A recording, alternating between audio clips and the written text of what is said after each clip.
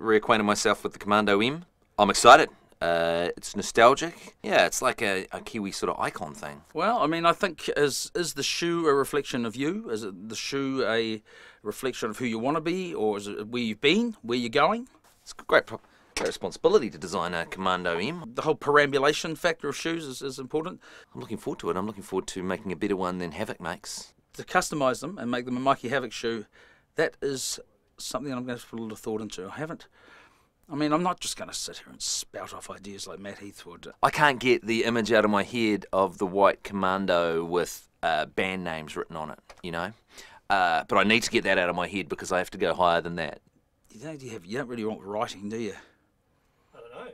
What about a collection of famous people's eyes? I'm going to do some deep soul searching because I want to have a shoe that embodies the great heritage of the Commando-M and the great heritage of myself and of this country as a whole. So I'm aiming high, you know.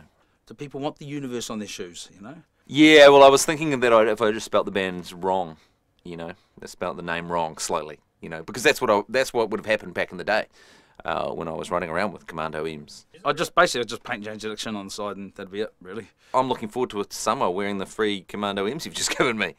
Having said that, maybe a pair of Kai's shoes would be quite good too. But I mean, do you want people to read your shoes? Do you want people to, do you put a face on a shoe? Do you? Because as Havoc was saying before, they're the perfect summer shoe. This is the ideal summer shoe. Light, breezy, stress-free shoes. That's probably what's going to happen, to be honest. It'll be one of the Jane's Addiction covers, and there'll be some sort of copyright issue, so I'll work out some way of getting around it. These could be the greatest shoes ever designed by man, woman, or child.